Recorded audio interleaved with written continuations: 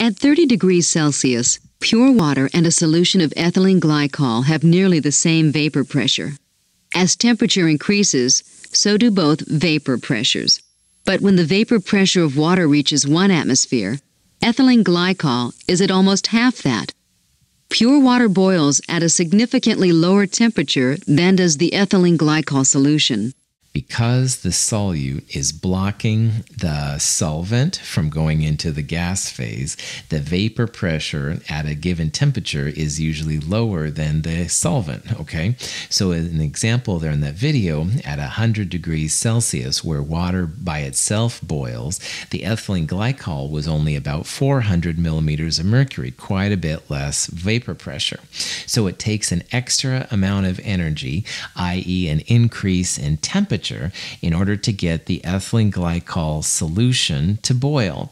And this delta T, all right, which you can see in the lower right kind of picture right there, this delta T is nothing more than a little bit of extra temperature to get the solution to boil. So while water boils at 100 degrees Celsius, maybe the ethylene glycol solution boils at like 110 Celsius. So the delta T would be 10 degrees higher. And we'll see how you can actually calculate, by the way, those delta T values. But the important part here is that all solutions will boil at a higher temperature than the pure solvents they came from. So if you have water, it boils at 100 degrees Celsius. If you start putting sodium chloride, a solute, in the water to make a sodium chloride solution, the solution will boil at a temperature higher than 100 degrees. This is called boiling point elevation, and there's some really cool things that you can do with this. The equation that's used for boiling point elevation is delta T equals K times M. M is molality, so moles of solute per kilogram of solvent. K is a constant that depends on the solvent you're looking at. And if you look in the lower bottom part right there, these values on the left of my red line, those are all boiling point K constants. And it depends on the solvent you're using. So water is 0.51, benzene 2.53, etc., etc. We'll talk about the freezing ones to the right of my red line in a little bit. If you multiply the molality times the K, that's going to calculate the change in temperature, how much higher the solution boils relative to the solvent. So you can see that the amount, the delta T amount, will depend on the molality, which is how much solute you have in the solvent, but it does depend on the type of liquid as well. Here's an example of how this works out. So let's say we have, again, 62.1 grams of the ethylene glycol, which is 1.00 moles, in 250 grams of water. And it says, what's the boiling point of the new solution? Now, water normally boils at 100. Our answer here had better be a number that's larger than 100 degrees. Now, to answer this, we're going to need the K value for water, and it's 0.512. If you look in the textbook, that's what pops up. And delta T, the amount of temperature it's going to be higher, equals that K value times M. So the molality, as we saw in a previous example, was 4.00 molal. That's the little m. And we'll multiply that number by the K, by 0.512, to calculate delta T. If you do that, delta T comes out to be 2.05 degrees Celsius. That's the amount that the boiling point has increased. So water normally boils at 100.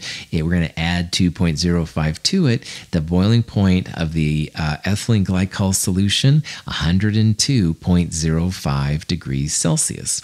So this is the effect of having a solution. Boiling points are higher. But there's another effect that happens with solutions. So far we've seen and talked about how the vapor pressures are decreased and boiling points are increased. But another thing happens when it comes to freezing points. Now, the freezing point of pure water is 0 degrees Celsius, all right? And that will happen when liquid molecules going to the solid phase are equal to the solid molecules going to the liquid phase. We're going to see that solutes act as blockers once again, but instead of blocking liquid going to gas, they block liquids going to solids. So it's going to take extra cold temperatures to allow the liquid molecules to form on the solid part. The punchline here is that if you have a solution, the solutions will freeze at a lower temperature than the pure solvents. And I'll show you some videos here in a second. But I do need to apologize for these videos. Both of these videos show the pure water with ice cubes at the bottom of the beaker. And like we talked about extensively with hydrogen bonds, the density of ice is less than the density of liquid water. So ice cubes are supposed to float, all right? And these videos show the ice sinking to the bottom. So I apologize for that. However, the ideas are still sound. Just ignore this animation typo. When water freezes, its molecules leave the liquid phase and attach to other molecules in the solid phase. At the freezing point, an equal number of molecules move into and out of the solid phase. A solution of ethylene glycol, automobile antifreeze, has a freezing point lower than that of pure water. Molecules of the solute block the interface between the solid and liquid phases, thus decreasing the rate at which molecules leave the liquid phase and attach to the solid. So in a pure solvent, all right, liquids going to solids have to start happening. There is always some solid going to liquid. It's an equilibrium like we've seen. In a solution, it's the solute that blocks the liquid particles from going to the solid phase. So you have to make the solution even colder than you would with a regular solvent. The coldness makes it harder for the solute molecules to block basically the liquids going to the solid phase, and that's why it takes a lower energy to make the freezing start happening. So in all that's said and done here, solutions are going to have lower freezing points than the pure solvents they came from. And that's another one of these colligative properties. This shows, this is actually basically the same things I saw earlier, but what's important here is that the equation for freezing point depression is almost identical to the equation for boiling point elevation. It's a delta T equals K times M. However, it's not quite the same. This is a delta T for freezing points, and the solution will be not as cold as, or the solution will be colder, than the solvent it came from. So it's a delta T freezing point, and that's equal to a different kind of a constant. It's a freezing point constant. So let me draw my little red line that I had on the previous slide. And while before we looked on the left for boiling points, now we're going to look on the right for the freezing point constants. And just like with the boiling points, every solvent has its own freezing point constant, K. So water is 1.86, benzene 5.12, etc., etc. And again, you have to think about the freezing points. So if we calculated, say, a delta T of 2 degrees and it was in water, then we would expect the water solution to freeze at -2 degrees. It would be lower than the freezing point it came from. So let's calculate the freezing point of that 4.00 molal ethylene glycol water solution that we talked about earlier. And again, the KFP, the freezing point constant here for water, 1.86. So just like before, we're going to calculate delta T first. Delta T equals K times M. So 1.86 times 4.00, the molality, comes out to be 7.44. Now, normally water freezes is 0, that means that the solution is going to freeze at 7.44 degrees less than that, or -7.44. So that's how you calculate the freezing points. Now, a little bit of a warning. Sometimes in certain textbooks, people will use a negative KFP value or negative KFPs. So instead of the 1.86, they might list it as -1.86. And honestly, that's fine. They're trying to correlate a negative K with a negative delta T. The only important thing you need to realize here is that molality, the M, it's like a mass, like molarity, and you can't in chemistry have negative mass ever, okay? So I don't care if your K is positive or negative. I don't care if your delta T is negative or positive. That doesn't bother me either. But the two things I do want you to know is that, first of all, molality is always going to be a positive number, no exceptions, all right? And whatever delta T you calculate, the delta T will be that much less than the regular freezing point. So in this problem, we had a positive 7.44. You need to be hip enough to know then that the freezing point of the solution will be 7.44 degrees less than the regular freezing point. So that's the negative 7.44. We haven't talked so far about the effect of ionic compounds when it comes to colligative properties.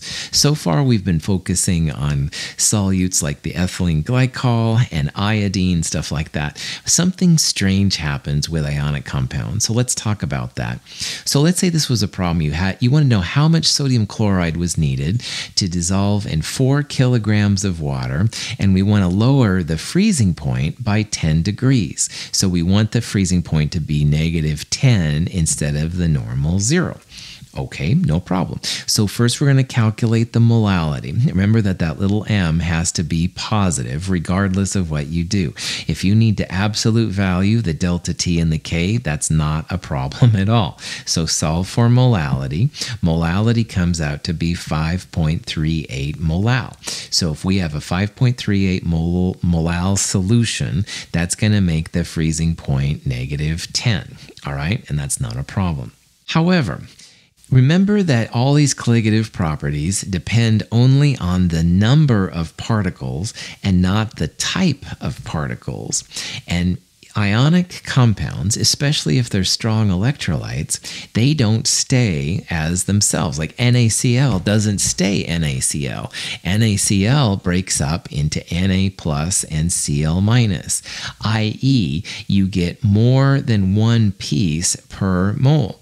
So for NaCl, you're going to get 2 moles of particle per 1 mole of ionic solute. The little m just represents total number of pieces, total number of particles, and you get 2 particles per NaCl. If you had something like magnesium chloride, MgCl2, that would break up into Mg2 plus 2Cl minus. You would have 3 moles of particle per mole of ionic solute. So ionic compounds, you must think about the number of ions, and that's going to reflect itself in these calculations. Back to sodium chloride. We need a total solution concentration of 5.38 molal, but that's 5.38 particles per kilogram, if you will, of solvent. There are 2 particles per mole of NaCl. So what you can do to get it into sodium chloride is you can essentially divide it by 2. It's 5.38 moles of particles. There are 2 particles per mole of NaCl. So if you divide 5.38 by 2, you get 2.69 moles of sodium chloride needed per kilogram of solvent. Now there are 4 kilograms of solvent. The sodium chloride molar mass is about 58 grams per mole. So you can turn 2.69 moles of NaCl into grams of NaCl and then multiply it by the 4 kilograms of water to get rid of that. You're going to need 629 grams of NaCl to place that in 4 kilograms of water, and that should make your freezing point 10 degrees lower than pure water. So the amount of dissolved particles becomes super important for ionic compounds. A person named Van Hoft, all right, Van Hoft is how I think people say it, came up with a small addition to the freezing point and boiling point equations. Instead of being just delta T equals K times M, you can add on delta T equals K times M times I. And I is called the Van Hoft factor.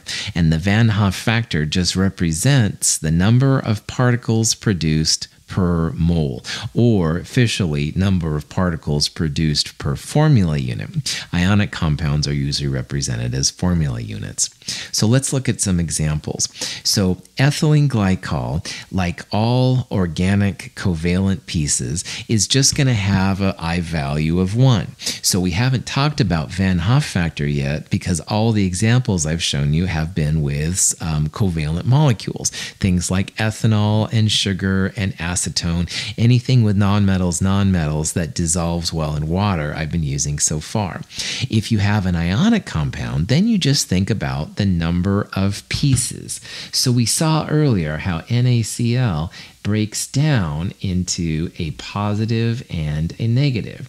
So if you have an NaCl, it breaks down to an Na plus and a Cl minus. That's 2 pieces. That's the theoretical value of this Van Hoff factor I.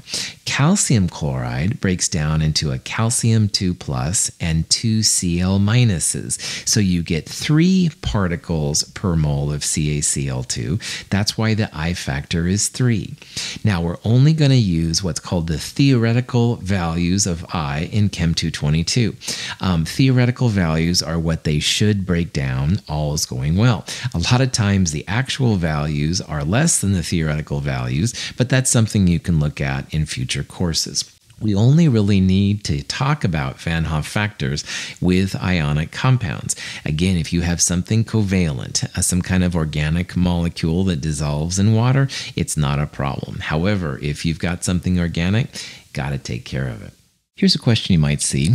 Which aqueous solution is expected to have the higher boiling point? And it's 0.10 molar sodium chloride and 0.15 molar sugar. And then it says pure water will have the higher boiling point. Well, first of all, C is flat out because all solutions will have higher boiling points than the solvent they came from. So C is just silly. And initially, you might think that answer B would be right because you can see delta T equals K times M. Molality, as it gets bigger, makes a bigger boiling point, so it'd be tempting to say B. However, answer A, sodium chloride, that's an ionic compound, and with ionic compounds, you no longer have I equal to 1. In sugar, I equals 1, but in sodium chloride, I equals 2. So an I factor of 2 times 0.10 is like 0.20, and that's bigger than 0.15 sugar times 1, 0.15. K is the same in both of them. So the answer here is actually going to be answer A. Watch out for those ionic compounds. They will affect the boiling points and freezing points quite a bit, as you can see here. The real utility, though, of these properties comes from the ability to find the molar mass of a solute. Now, in the gas laws, we saw how PV equals nRT, and you can go about solving for the molar mass, which is really great if your liquid can be vaporized or it's for a gas. The colligative properties of boiling point and freezing point will allow you to find the molar mass of a solute under a lot more diverse kind of situations. And this kind of process is super handy. In the freezing point lab that we're going to do in Chem 222, we'll talk about a way that you can solve for the molar mass, stuff like that. This is an example of a boiling point problem, and we're trying to find the molar mass of azolene. And azolene is a compound that does dissolve in benzene, all right? And the normal boiling point of benzene is 80.100 degrees Celsius. With azolene in it, it's 80.230 degrees Celsius. And there's the boiling point constant, etc., etc. Now, because this is benzene, and benzene is very nonpolar, we don't have to worry about the Van Hoff factors here. These things are already going to be nonpolar. I factors equal 1. So we're already, we're out of the realm of ionic metals plus nonmetals. We're just going to use delta T equals K times M. If you're trying to find the molar mass of azolene, azolene is the solute. So we want grams of solute divided by moles of solute. And 0.640 grams, that is the grams of solute. So the rest of this problem, we're basically going to try and find the moles of solute and then push it back into the molar mass equation to find the molar mass of azolene. The delta T equals K times M. All right, delta T for this problem is the difference between the solution and the pure solvent boiling points, 0.130 degrees Celsius. And delta T equals K times M. We've got the K for benzene, 2.53. So let's solve for molality. Molality, 0.130 is the delta T divided by 2.53. That comes out to be 5.14 times 10 to the minus 2 molal. And that represents moles of solute per kilogram of solvent. Well, 99.0 grams is the grams of solvent. We can turn that into kilograms and multiply it by the molality to get moles. So the 5.14 times 10 to the minus 2 times the kilograms of solvent, 0.09990 kilograms, that gives you the moles of solute, moles of azolene, and that's 5.05 times 10 to the minus 3 moles. All right, that's what we were looking for. Now we can solve for the molar mass because 0.640 grams of azolene created this effect, which was 5.05 times 10 to the minus 3 moles, grams per moles. Molar mass, 127 grams per mole. That's the molar mass of azolene. This is a really cool technique. If you want to do this kind of quick and dirty, the little equation there in purple, molar mass equals grams of solute times the K value divided by the delta T and the kilograms of solvent. This is something that I've used quite a bit, so this equation comes in super handy. You don't have to. You can also go through the steps in this problem. This process works for both boiling points and freezing points. So in this problem, it was how much higher the solution was relative to the solvent in a boiling point. You could also do this for a freezing point. The delta T would be the difference between the freezing point of the pure solvent and the freezing point of the solution.